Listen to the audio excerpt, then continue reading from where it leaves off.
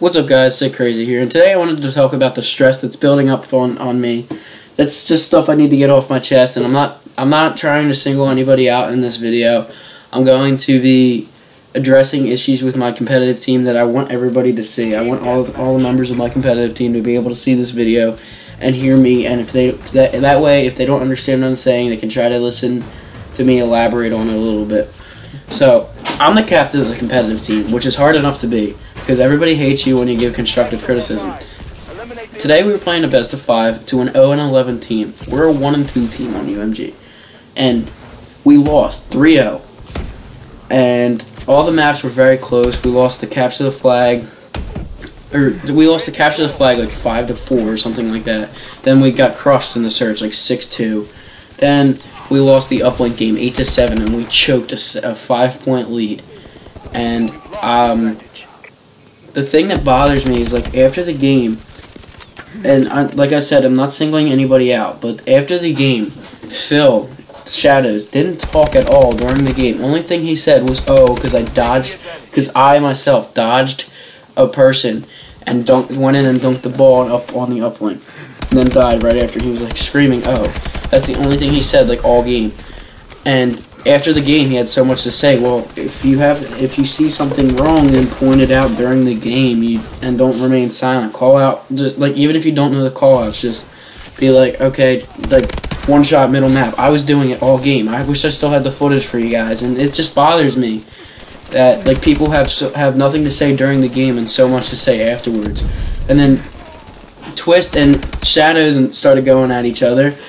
Then Thunder or Maniacal, whatever his name is, hopped on Twist's back, and those two were arguing with Phil. Then I finally stepped in and defended Phil. I was like, all right, well, Phil had a point with what he was saying. Yes, you should have talked a little bit more during the map, Phil, but that's not what caused us to lose, really. What caused us to lose was that the Slayers weren't staying up. Me and Ryan weren't staying up, and the person would have the ball and would be running, and would be left alone to try to get that ball in there with 4 of the people spawning on them, and the Slayers weren't there to help. And that's not anything that OBJ players did wrong. And one OBJ player and one Slayer is going at the OBJ player, who probably tried the hardest out of all of us, but was just so silent because he was concentrated, and they're going at him, like, ganging up on him. So I finally just hopped in and I said, alright, enough. Like, let me say what I want to say.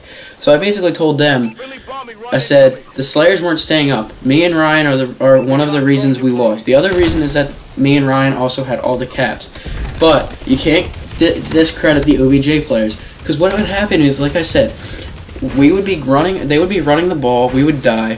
They would die like 50 to 75% of the way, and then me and Ryan would run it the rest of the way.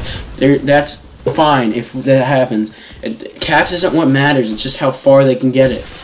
If an OBJ player finishes with 0 caps, but runs the ball 90% of the way across the map, drops it right below because he missed the shot or something, that's fine. I wish there was a stat to show how much somebody touched the ball. Because I swear, Phil had the most touches of that ball.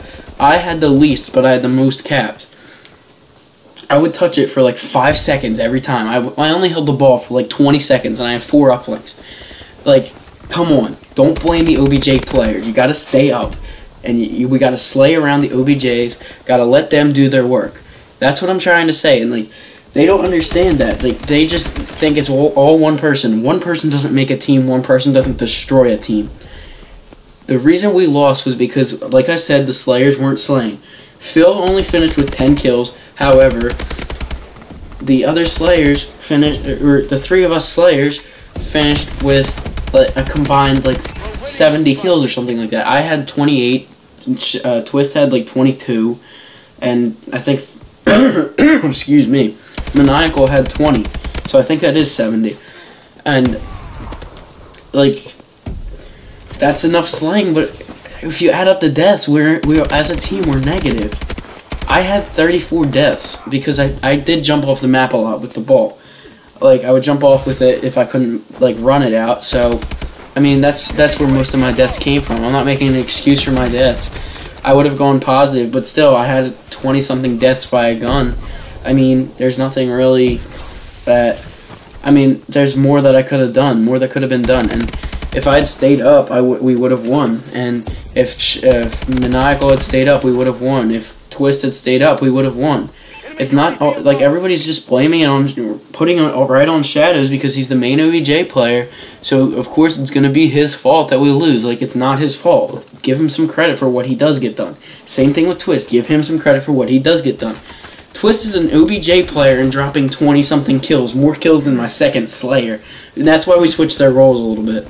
We gave Maniacal the OBJ Slayer role and Twist the Slayer role. So I'm the main Slayer, and then Twist is like a support Slayer, and then Maniacal is a support OBJ, and then Shadows is the main OBJ. Now, they just gotta learn to play the role. It's only our second day as a team. We kind of got to get the chemistry together. We got to get rolling. We got to get working on the things. We got to have people who are more dedicated with their time, because there's no reason today, no offense, Nate, there's no reason today that we should have been 12 minutes late to starting that match. We were all beat tired, and that's probably another reason that contributed to our loss. We could have grinded all the rest of the day, and we only got in one series. So, like, what I'm saying is, we can't just pile it on one guy. There's a bunch of different things that caused us to lose, and that's what no one understands. It's not just one guy, it's all of us. We lose as a team, we win as a team. No one gets credit if we win. I finish 17-1 in Search and Destroy, and my teammates all have donuts.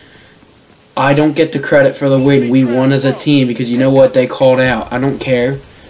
I'll give them credit for what they get done. That's what you gotta do. Give them credit for what they get done. I've always said that deaths don't matter to me as long as you get the call out. And I still stand by that. That's why I have so much respect as a captain from former teammates. Because I'm very easygoing on my teammates, except in-game, where I'll raise my voice at them, and I'm not afraid to. So that's gonna do it for this video, guys. Comment, like, subscribe. Follow me on Twitter. It'll be down in the description below. Hopefully, my teammates who see this don't get offended and just understand what I'm trying to say and not single anybody out.